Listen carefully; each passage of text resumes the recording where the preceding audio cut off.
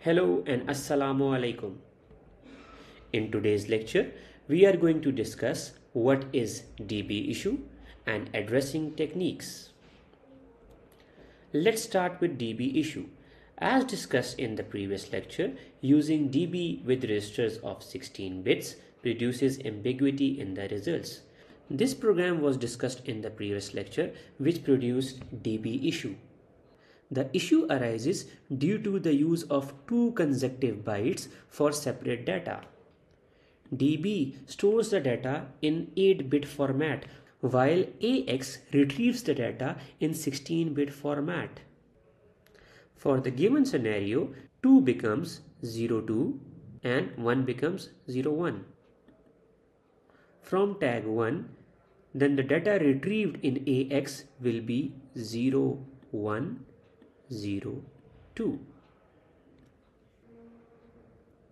This issue can be resolved by replacing AX with AL and BX with BL, as AL and BL refers to 1 byte each. The updated program is given as follows. If you check, we have replaced all 16-bit registers with 8-bit register. Let's dry run this program. Let's execute the given program step by step. For the first instruction, that is move AL comma square bracket tag 1, we will go to tag 1 index 0 and copy single byte. Then we are going to move this single byte to AL. So our updated data will be 0002. As BX is not involved in this instruction, so the value of BX will be all zeros. Moving forward, next instruction is move BL comma 4. For this instruction, AX remains same while BX will be updated to 0004. For the last instruction, that is add AL comma BL, the data stored in AL, that is 02, will be added with the data stored in BL, that is 04, and the resultant will be 06. So AX will become 0006 while BX will remain as it is. So our final value stored in AX will be 0006 and the final value of BX will be 0004. In order to further develop our understanding, let us try run this task. In this task, the first instruction, move AH comma square bracket tag 1, asks us to go to tag 1, index number 0 and copy the data, that is 02, and move the value in AH portion of AX register. So the data will become 0200. As the most significant 8 bits are considered as AH and the least significant 8 bits are considered as AL. And BX will be 0. For the next instruction, that is move BH comma 4, AX remains same while BX will become 0400. And for the third and last instruction, that is add AH comma BH, value of AH, that is 02, will be added with the value of BH, that is 04, and the result, that is 06, will be stored in AH.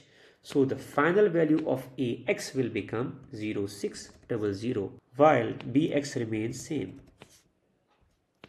Now try to dry run task number 2 to see how well you understand the topic. While programming in assembly language, people assume that the registers they are going to use are empty. This assumption may lead to undesirable results because sometimes these registers contains garbage data which needs to be cleared out. To be on safe side, we need to clear the registers.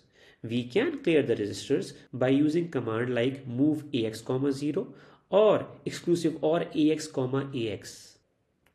Typically for NASM, exclusive or AX comma AX is utilized to clear the register. Now let's discuss addressing techniques.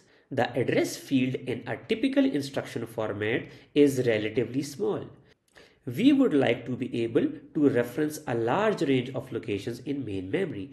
To achieve this objective, a variety of addressing techniques can be employed. Most commonly used addressing techniques are immediate addressing, direct addressing, indirect addressing, and index addressing.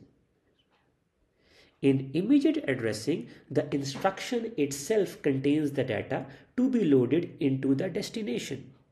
Using this addressing technique, we can easily assign any valid value to required register. The next addressing technique is direct addressing technique. In direct addressing, the address field specifies which memory or register contains the operand or data. In simple words, you can easily copy the data from memory and move it in any register. The third one is indirect addressing. In indirect addressing, the address field specifies which memory or register contains the address of an operand or data. The last one is index addressing technique. It is also known as displacement addressing technique. In index addressing, the address field consists of two parts. One, index contents, two, constant. So the address field is the sum of index contents and constant. It specifies which memory or register contains the operand.